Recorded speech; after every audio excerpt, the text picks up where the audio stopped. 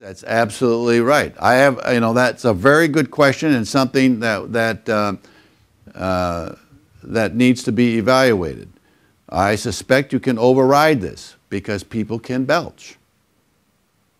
So see, I'm not saying this is not a Nissen. This is not a replace for a Nissen. But it's something that we can do in the middle of it, in the gray zone. We may help that sphincter, but in some situations still may override. Now, picking out who we should do it on and so forth, whether we can identify the person that's likely to have an override the device, then he probably should get a Nissen.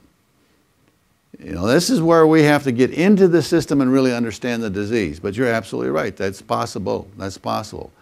So it gets into how to anchor it and so forth. But this is a good question. The data out there is that people, 30% of them, are not happy.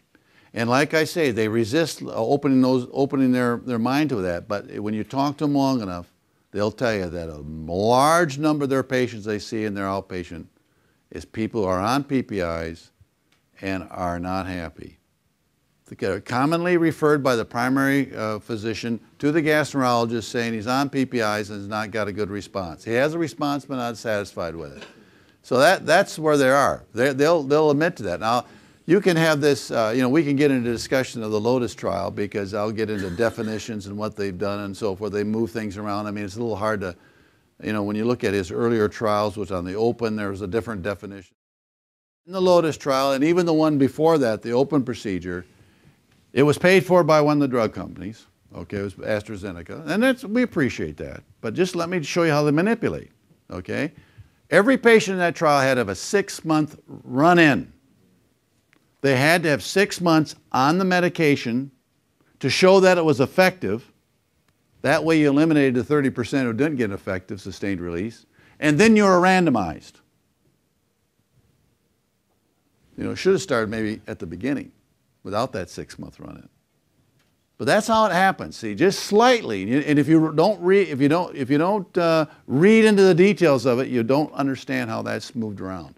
And Carl's right about picking that out. Yeah, that's getting the evidence for a pathophysiological mechanism by putting a drug in there and say, well, the drug changes it, therefore we understand that this is due to a pathologic physiological mechanism. I just don't believe those things until there's data. There's just no data. I mean, it's just not there.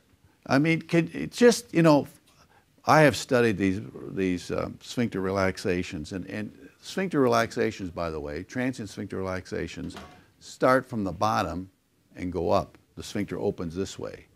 When your sphincter relaxes and you swallow, it opens from top down. They're saying that there's some other reflux that we don't know about that's causing this sphincter to open up.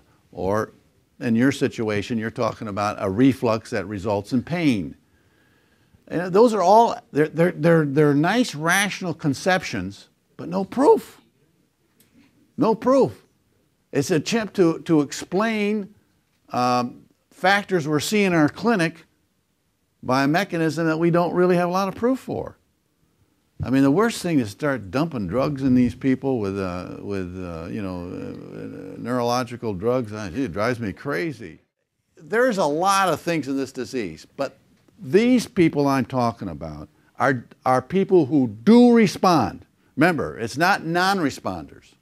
We're talking about partial responders, but not all the way. The reason, I'm trying to give you a logic here, the reason why they're partial responder is their sphincter is starting to go. And we've got, they're not going to take a Nissen. We can stand here until the dogs come home. They're not going to change their situation for a Nissen with its side effects. They're not going to do that. But they'll do something. They'll do something if it's more gently and we can get in there and it doesn't produce side effects and helps their problem. The key is selecting these patients. And that's why if you're going to be an esophageal surgeon, you've got to get in there and do the selection. You can't just have a gastroenterologist send you this case and say, go do it. It's a recipe for disaster unless you know your man very good and you've had years of relationships and you're a team, a true team. Then it's a different story. Yeah, I agree with you, Jeff.